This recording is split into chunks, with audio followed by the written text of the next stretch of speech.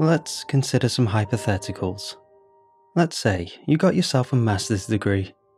Let's say you got a job at a small branch of state government. Let's say you worked there for the better part of your early adult life. You built everything around that job, got an apartment, moved in with your girlfriend, had an orange cat with seemingly a single brain cell. Life is good, right? Hypothetically.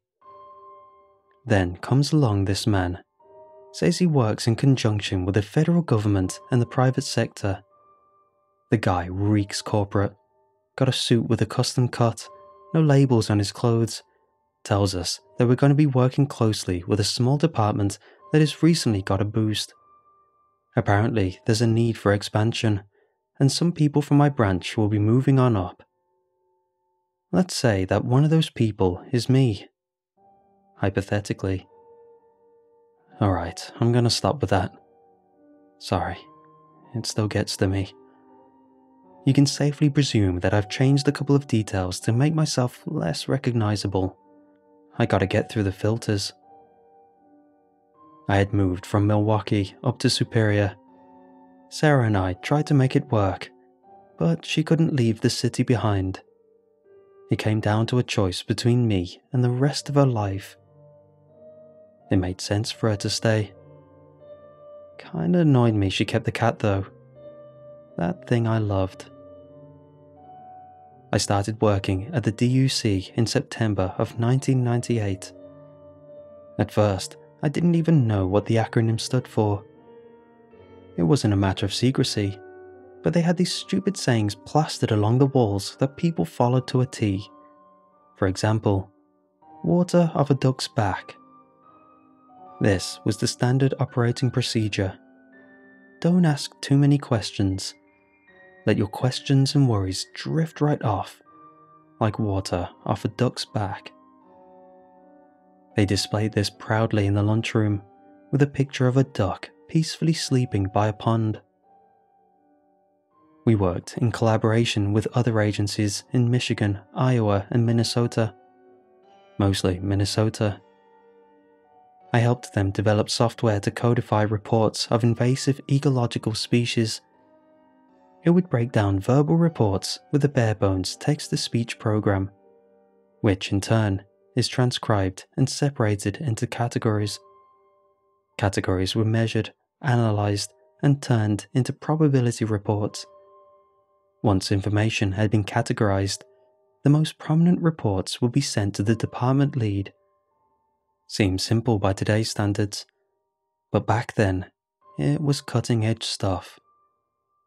It was November 1999 when we finalised the first version of our system, lovingly named Daisy. Hours before the launch party, the department lead took me to his office, closed the blinds, and sat quietly across from me for about 2 solid minutes. This man, the department lead, was Thomas Rubin, a 67-year-old ex-drill sergeant with a penchant for the dramatic, kept his head as bald as his lies. Having worked there for over a year, I thought I had a foot in the door by then. Turns out, I was still on the outside. Until that very moment. Thomas poured me a shot. Mint schnapps. "To a job well done," he said, raising his glass. I accepted the invitation and downed the shot. What the hell, right? "Do you have reoccurring nightmares?" he asked. "Seeing something strange at night? Those last few hours before the sunrise, do the shadows gain a peculiar tint?" "No, sir." "You're not a very haunted man, are you?" "I'm not, sir." "I can work with that." He poured me another drink. "I can get you working on the real deal," he said, "but you're not gonna like it. You're not gonna like it one bit. That sound like a party to you?" I took the glass and studied it. Little sugar crystals swirling around, backlit from a lone computer screen. I downed the second shot, and Thomas smiled. "Imagine a lighthouse," he said, "and whenever someone thinks about the lighthouse, it lights up. You with me so far?" "Yes, sir." "And this lighthouse draws in all kinds of things from far and wide. Traders, smugglers, warships, everything. But you don't want that. The beach is closed and these ships are bad news. What do? "We turn off the lighthouse, sir." "Ah, but it comes right back on whenever someone thinks about it, even when you do." "We demolish the lighthouse, sir." "Same thing. Pops right back once you think about it. Try again." "We forget about it, sir."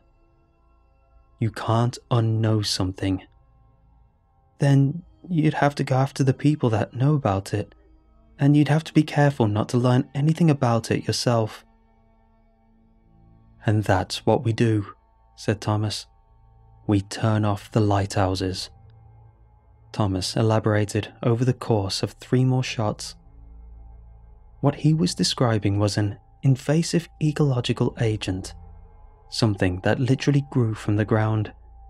Its very presence acts as a sort of go-ahead for other, more dangerous entities, but thinking about it too much causes it to appear. Not immediately, but slowly over time. The more you knew, and the more intimate your knowledge about it was, the stronger the connection would be. I was safe though. You had to know the details to trigger it. Thomas gave me the example of a red lily. You couldn't just know it was red or a lily. You had to know both these things to imagine it clearly. Once you did, there's a chance it starts appearing more and more in your everyday life until it takes physical form. And by then, you've opened an express highway to something far darker and far worse. The DUC, or the Department of Unknown Crisis, was founded to combat these entities in a way that doesn't endanger the general populace. We were preventative, mostly. The software we made scrubbed all details and simply stated an address, sometimes a person, and the likelihood of there being at least one physical manifestation of the invasive species present. As the system was automated, there was no way for us to know the details. Only the computer knew. According to Thomas, there was a time when these things had been completely eradicated. Right before the start of the Second World War, there'd been a concentrated effort to remove them. The methods they used was later adapted in creation of the DUC. Turns out, those things can't ever be truly removed. There was an author who documented these ecological entities to such a degree that it could be used as a gateway.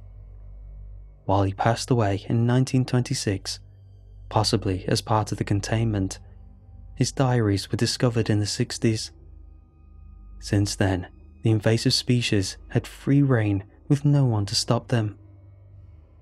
There'd been some loose efforts, mostly from the private sector, but it took the creation of the DUC to start the work on a larger scale.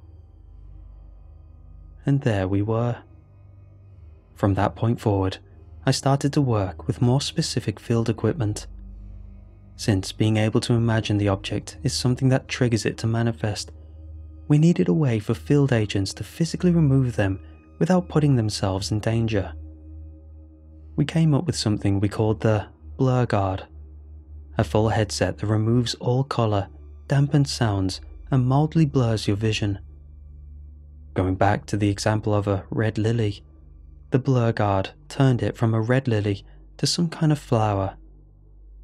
That's not enough detail to trigger a manifestation, and thus deemed safe. Since our software knew what to look for, we incorporated a camera and basic image recognition. There'd be a little green light showing up whenever what we were looking for was in view. From that point, our field agents could play hot or cold until they found what they were supposed to remove. And when it came to people, well, we can't kill them, or have them unlearn something.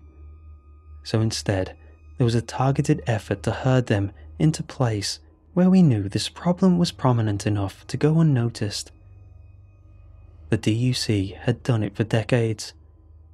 These were personalized, targeted efforts, maybe sending a particularly juicy job offer, enticing a target to move, things like that. We focused on two main sites, a rural town in Minnesota and one in West Virginia. There were talks of one up in New England, but that was a separate department. These places have been absolutely scrubbed. To this day, you can't even find them on the map.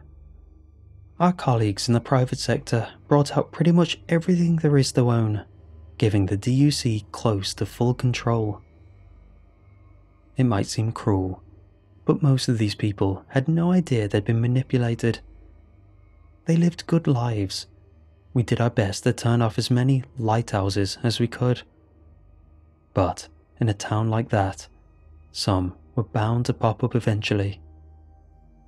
Let's skip ahead a couple of years. In the summer of 2004, I had been on rotation assisting the development of new equipment. I was also regularly updating both Daisy and the Blur Guard. We had implemented generalized search filters looking for the trigger words that Daisy could use, increasing our information input tenfold. Hell, about 90% of forum infrastructure could be breached to censor descriptions of the invasive agents if needed. We had basic bots prowling most major discussion forums to contain eventual spread. One night, I'd taken my work home with me to work on a camera light. Some field agents had mentioned image recognition issues in low light areas where the camera refused to work, so I figured an extra light source would go a long way. I was blasting my work time playlist on my laptop, sipping on my second rum and coke. If I was going to do extra work from home, I might as well make an event out of it. Just short of midnight, it was time to try it out. I turned off the lights, put on the helmet, and checked to see if the camera light auto-activated as instructed. It did. Strange thing though, I was getting a green marker. The helmet was recognizing the invasive element right in front of me. I know my own apartment top to bottom, so I know exactly what I was looking at, blurred helmet or no. I'm obviously not going to describe it to you, but it had the appearance of a household plant. Quite large. I had it in my window for years. For the sake of storytelling, let's call it a red lily, like in Thomas's example. Suddenly, it dawned on me. Now I knew what the invasive agent was. I couldn't unlearn it. From that point forward, I was going to be a threat to the department. This was an invitation for red lilies to pop up out of nowhere, possibly making everyone aware of them. But first and foremost, they'd be a lighthouse for other things to come. I pulled the lily out of the pot, roots and all, and shoved it down the garbage disposal. I swear the damn thing screamed. The empty pot was left on the windowsill. Moments later, my phone rang. Turns out my Blur Guard was actively connected to the Daisy system. It had probably sent out a report to the department lead with my name and address the moment it recognized the species. I held my breath, trying to calm down. This was going to spark a series of events. There'd be a report, an investigation. I'd most likely lose my job and be forced to relocate. No, worse. This was unprecedented. As expected, the call came from Thomas. "What's going on?" he asked. "I'm working on the internal camera light. I think there's a malfunction. We got a positive match on your location. I know, it's not a big deal. It's nothing. We're going to stick to protocol on this one," said Thomas. "Expect 3 field agents on site within 15 minutes. Don't go anywhere." I pulled my hair. My hands wouldn't stop shaking. I usually get the shakes when I'm losing control. I figured I'd better remove all traces of the plant, whatever parts were stuck in the garbage disposal and whatever remained in the pot. Except, when I looked back up, there was another red lily growing from the pot, almost exactly the same, like it had never left. I can't stress this enough. You can't unlearn things. You can't unremember something. I tried not to think about it, but that just made me think of it more. I fetched the Rubik's Cube from my desk to focus on something else, but as soon as that colour showed up, my mind sank back to thinking of it. I got a garbage bag and threw the whole pot in, along with the rest of the garbage. There'd be nothing left. I went room by room looking for anything remotely resembling it, but there was nothing. So I left the apartment, intent on throwing it all away. But see, there's this communal garden project outside my apartment building. It was filled with these things. There were dozens of red lilies. My mind blanked, and I could feel my pulse rising in my throat. This entire neighborhood could be compromised, possibly more. I couldn't for the life of me remember if the lilies had been there earlier that day, or if it was a reaction to my realization. These things were insidious. They not only appeared when you think about them, but they made a conscious effort to pop up when they are least expected, or wanted. I called my landlord, Jerry, and started pulling up lilies from the community garden with my free hand. Some of them screamed. It was like a tiny wail from a baby. Some of the lilies clung to the dirt, digging their roots deeper. Others came willingly. One of them withered in my hand, giving up completely. When Jerry finally picked up, I was out of breath. "I need to ask about the, communal garden project," I said. "I work with the Department of Fish and Wildlife. There's a bit of an invasive species growing here, and I need to establish a, time frame as to when they appeared." "All right. The, red lilies, the community garden lilies, they're actually a, dangerous and invasive species. Do you have any idea how long they've been here?" "Red lilies? Oh yeah, we've had those for a while. How long?" There was a silence on the other end. Maybe he was thinking about it. I didn't have that kind of time. "How long, Jerry?" Look, I don't know. 8, maybe 9 years." I grabbed my hair and pulled. The pain in my scalp forced me to concentrate. A handful of hair gave way. "Thanks, Jerry. If you see these, throw them away, immediately." "I'll do that. And don't tell anyone. We don't want to alarm people." I hung up. I was flailing, breaking protocol left and right. I was breaching, waiting to be sealed. I was on my knees in the dirt, pulling up red lilies by the handful. One of my neighbours walked past, and I could hear a dog whining at the sight of me. Or maybe it saw something I didn't. There was no telling what this could mean. Most breaches we'd encountered was 1 or 2 of these things at most. They were usually contained to the Minnesota side of operation. Them having skipped the state line and latching onto me was alarming. This could prompt a whole new level of response. I knew Thomas held a level black response, where termination of lives would be necessary to contain the threat, but we'd never employed it. Not yet. But looking around me and running the numbers, this might be it. This could be the first time they'd have to kill people, and I'd be the first in line. The field agents would be there at any moment.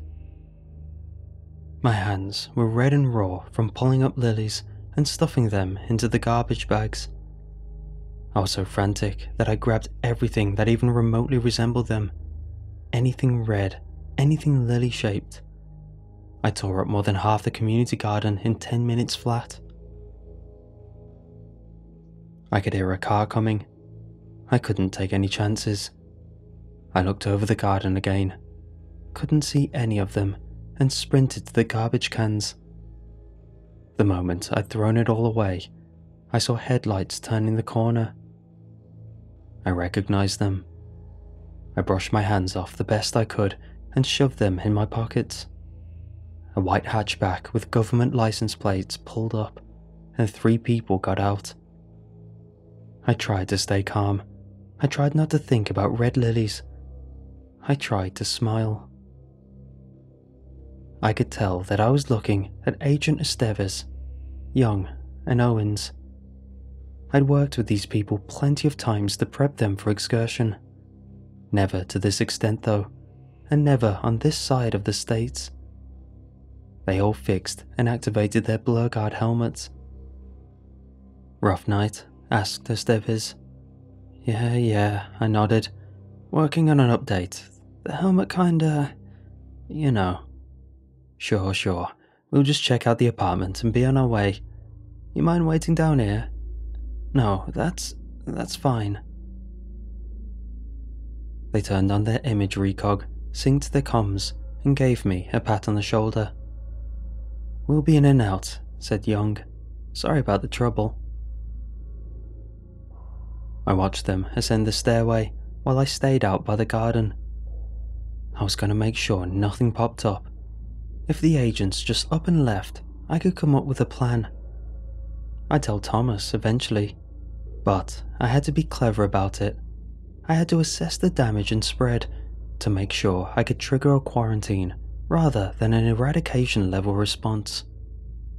Still, looking around the apartment complex, there were probably hundreds of people living there. These things could have made their way into every single household, opening the way for pretty much anything. Not that I had the slightest idea of what that might be. I was lost in thought for the better part of half an hour. What the hell was taking them so long? Had they found one? I walked up the stairway and put my hand on the apartment door. It was quiet. It shouldn't be quiet. I got this sinking feeling like my body heat was leaking out of my feet. My mind started to race with possibilities. Maybe they left, went to the wrong apartment. Maybe they're watching TV on my couch, having a beer, burning a red lily in the bathtub. Whatever they did, they wouldn't do it quietly. And this was quiet. I pushed the door open and was met with a chemical smell, like a moist mix of methanol and iron. It was strong enough to taste. "Estevez?" I coughed out. "You guys in there?" No response. I stepped back out, gasping for fresh air. The smell burned my nose hairs. My eyes teared up as I tried not to sneeze. I didn't want to go back in. I knew it was bad. I could feel it in the pit of my stomach. Still, I didn't have a choice. I stepped back in and shut the door behind me. I turned on the lights.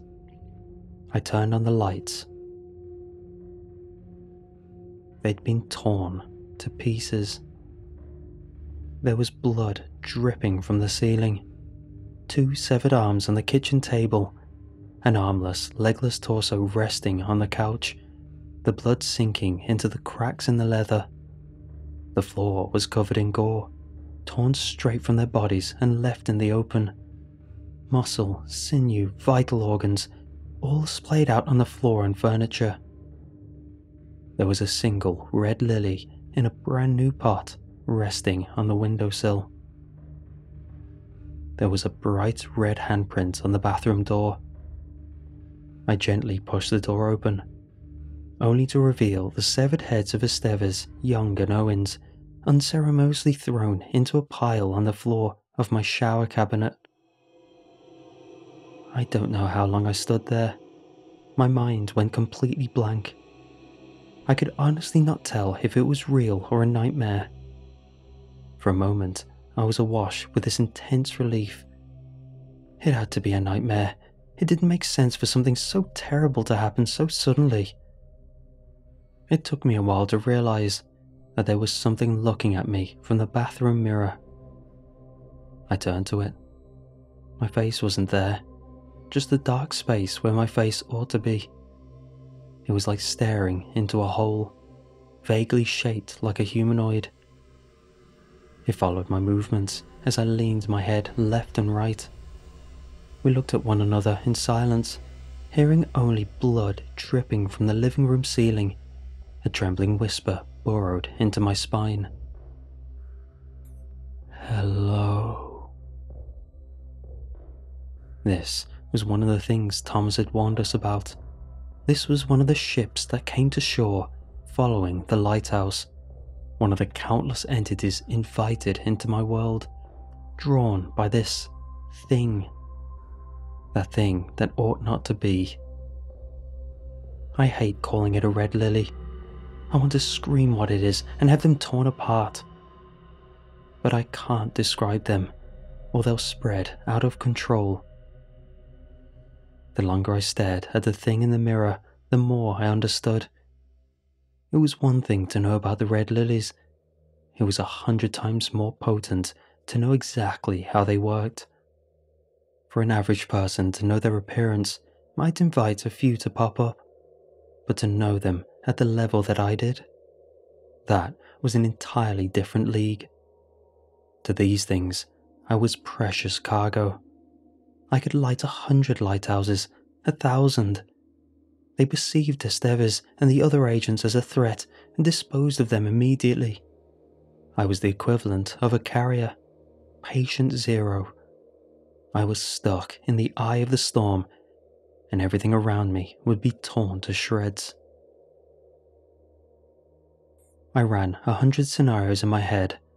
Destroying myself was the obvious choice, but that would be the nail in the coffin that would force Thomas to take violent action on this entire apartment complex. Without context, he wouldn't know how to contain it. Losing personnel was the final criteria for a black level response. However, if it was attributed to a breach of protocol or faulty equipment, I could bring it down to a quarantine. There was hope, but I had to explain it. I had to stay alive. As I pondered my options, I heard a running motor outside. I stepped out of the bathroom and out into the walkway. Another 2 white hatchbacks had pulled up. I'd lost track of time. No one in Estevez's team had reported an all clear or anything. This had prompted a standard backup response. If these teams found traces of anything, our entire field division would be called in. They'd probably put people all the way down in Des Moines on high alert within the next 15 minutes if there was no de-escalation. There was already new red lilies growing in the community garden. They wouldn't let me speak. Talking was a hazard, since I could verbally describe what they were looking for. I could yell out, "They look like red lilies," and the entire squad would be compromised.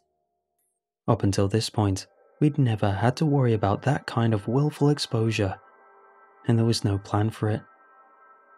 The DUC didn't have enemies in the active sense. We were preventative. There was no way they'd let me talk or leave, not with 3 human remains in my apartment. At best, they'd gag me and burn this place to the ground. At worst, they'd shoot me, and then do the same. I scurried along the walkway, turning left at the far end. I took the fire escape to the ground floor, hugged the wall of the building, and circled back to the parking lot. I burst into a sprint for my sedan. Luckily, no one noticed. At least, no one that cared. As soon as I got on the highway, I called Thomas. I had trouble staying in my lane. My hands kept cramping up. Thomas picked up. I could hear him opening a door, putting on a jacket. "You gotta tell me what's going on," he said. "Where are you?" "I had to go. I had to. The place is infested. So let's deal with it." I didn't know what to say. There was no good place to start. I leaned back in my seat, tried to keep the car straight, and took a deep breath. There were flashes of red by the roadside. Could have been lilies. The back seat was dark enough to hide a possible shape. I thought I saw an outline in the rearview mirror, but it might have been my mind playing tricks. "Stay where you are. I'll have someone pick you up, and we'll deal with it." "I can't," I said. "It's bad, Thomas. It's real bad." "How bad are we talking?" "We're talking, quarantine, breach of protocol, at least 3 casualties." Thomas took a deep breath. He held the line for a few seconds. I could hear him get into the car. "You know, don't you?" "Yeah, that's... I'm sorry. They're everywhere. I can't stop seeing them." "Don't tell me anything. Nothing. I shouldn't be talking to you." He was right. Talking to someone like me, who knew, was like trying to pet a rattlesnake. It could be over in a snap. "We gotta bring you in." "What are you gonna do?" "Did we lose people?" "Esteves' team," I said. "Something came through." "Jeez. Are you saying you're causing manifestations?" "I don't know." "But you do know. You, if anyone, knows. So tell me." Looking back in the rearview mirror, I knew there was something riding along. Something that had caught onto me. Something that had stepped into our world, following the light of the red lilies. There was no point in denying it. "I'll figure it out," I said. "I'll deal with it." Before Thomas got the chance to object, I turned off my phone and chucked it out the window. I drove for the better part of an hour before a familiar sound snapped me to attention. Whatever surface-level plans I'd made in my head dissolved completely. I heard the sound before I saw the flashing lights. A siren. I was probably swerving left and right, trying to keep the car straight. No wonder I was being pulled over. This could get real bad real fast. I thought about booking it and hoping for the best, but that'd just draw more attention to me. Instead, I found a secluded spot and pulled over. It was only as I pulled the handbrake that I remembered I'd been drinking early that night. I'd had about 2 rum and cokes. I'd completely forgotten about it. I tried to consider my options, but there was no time. I was told to turn off the engine, roll down the window, and place my hands on the dashboard.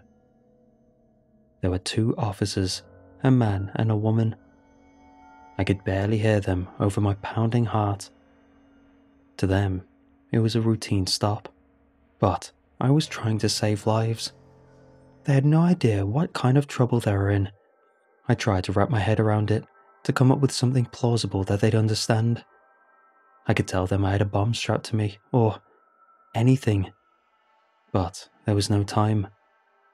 I hadn't even heard them asking for my license and registration. I could feel a flashlight shine on my face, but I barely registered it. They asked me 3 times. Then they changed tactics. "Sir, we need you to step out and place your hands on the hood of the vehicle." I fumbled my response. "There's something in the car," I said. You gotta be careful, there's..." "Sir, is there currently a weapon on your person? Something that can puncture or wound my partner? A pencil, a knife, a sharp set of keys?" "No, listen, you gotta step back. There's something in..." My thoughts blanked. There, by the side of the road, I saw one. A red lily, clear as day, growing through the cracks in the pavement. "Sir, I need you to cooperate with me," the officer insisted. "Have you been drinking tonight?" I couldn't take my eyes off the red lily. It was like a reminder that this was already over, that my fate and theirs was sealed the moment we met. Dead men walking. "Please," I whispered, "let them go." For a second, I thought that it might do it. I was willing to listen, to give in, if that's what it took for these people to live. The Red Lily knew. I know it knew.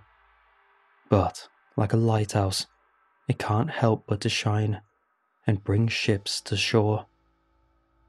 And with that, a familiar tremble rose in my stomach. Hello. There was a flicker as one of the light posts went out. I closed my eyes, trying to keep the tears in. The officer to my left started screaming. I heard a gunshot, but muffled, as if firing into something at close range. I heard fabric being torn, then flesh, then sinew and arteries. No one ever told me it was possible to discern the sound of marrow separating from breaking bone. But now, I can't stop hearing it. Hello. Primal, animalistic screams. A program response in our biology to alert other humans to stay away, to run. Splotches of blood rained down on the concrete and the hood of the car. I could feel something warm splatter across my face and run down my cheeks. The screams stopped. I'd sunk to my knees. I looked like a crying altar boy, praying for it all to stop. When I finally forced my eyes open, the world was red with blood. In the flicker of a dying light post, I saw something vaguely human drop the sundered remains of a torso. It followed my head-like movements, left to right, mimicking me. I could tell it was proud, like a dog bringing back a stick to its master. Hello. I stumbled to my feet, leaning against the car to steady myself. The concrete was slippery with blood, and I kept stepping on something indiscernible. I tried to look straight ahead, as to not look at the entity too closely. It was just standing there in the middle of the street, looking at me, waiting for me to say or do something. I looked straight ahead, pretending it wasn't even there. The car took a few turns of the key to start. The steering wheel was slippery with blood, but I managed to steer back on the road. The windshield wipers smeared the gore into a thin red veneer. I had to go away, far away, and there was only one place I could imagine. As I mentioned earlier, the DUC had certain contaminant areas. Previously, these were spaces where they simply moved people of interest. But with me there, they'd have to leave it alone. It'd be too dangerous to interact with. They'd have to trust that I wouldn't interfere as long as I kept to myself and out of the way. I burned my car in a field and walked 9 miles. I washed myself off in the river. This was a town designed to keep people comfortable enough not to ask questions. So, having a stranger wander in off the streets wouldn't be a problem. And everywhere I looked, there were red lilies. They were in the windows of every house, by the roadside, in every garden. Hell, they were even used as a logo. I'd seen that logo 100 times. Maybe they had no idea what it meant. I've stayed in that rural Minnesota town ever since.